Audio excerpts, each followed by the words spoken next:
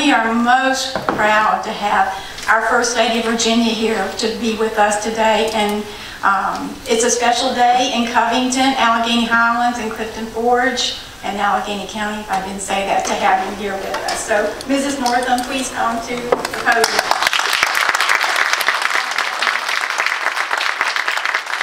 Good morning.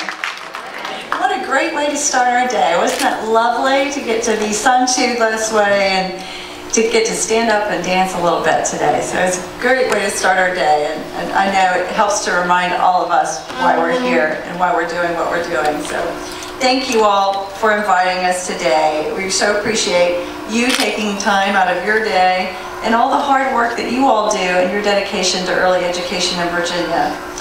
You know, the governor I met over children when I was a pediatric occupational therapist and he was a pediatric neurology resident. And since then, we've dedicated our lives to ensuring that children have a safe and supportive environment in which to achieve their full potential. And we knew well before taking office that early childhood education and care would be one of our top priorities should we have the honor and privilege of serving as Governor and First Lady. And we've hit the ground running, literally.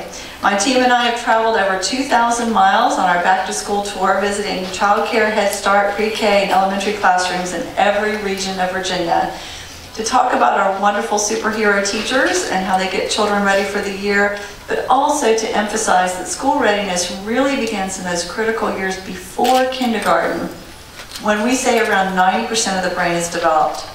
Quality experiences and interaction with caring adults like those we saw up on the stage today lay the foundation for the development of the architecture of the brain, setting the stage for all future learning.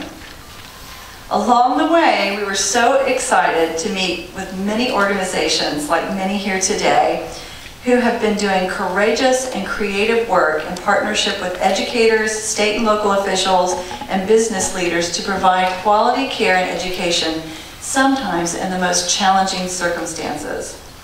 From Scott County to urban Norfolk, we saw community leaders working together to find innovative ways to improve early education and school readiness.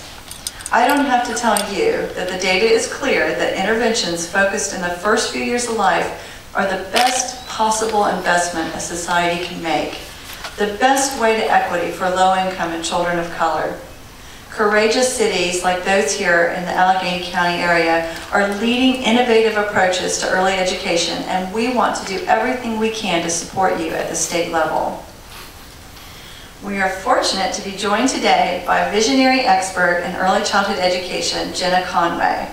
She's a Charlottesville native, so she's coming back home to us from Louisiana. She's a graduate of Yale and the University of Stanford's School of Business.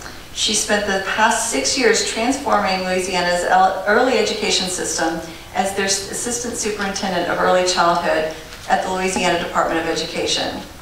Jenna has been appointed Chief Deputy at the Virginia Department of Education, and we are so fortunate to have her leading our Early Childhood Initiative as what we like to call the Chief School Readiness Officer. She also has daily personal experience with 3 children of her own under the age of 5 in Virginia's early childhood care and education system. So I look forward to what we will all accomplish together for our children and for a brighter future for our Commonwealth. In the gentle but powerful words of Fred Rogers, anyone who does anything to help a child in his life is a hero to me. So I will turn it over now to Jenna, who will give you an overview of how we plan to ensure that all Virginia children have access to the tools they need to succeed, no matter who they are or where they live. And thank you again.